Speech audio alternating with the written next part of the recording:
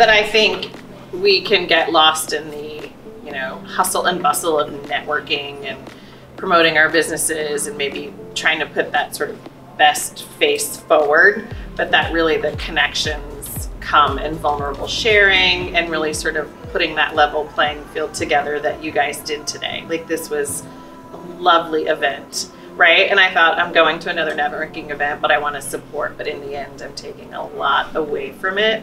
And it's because the opportunity that you provided to have like vulnerable sharing and deep discussions. And so thank you for that. Thank you.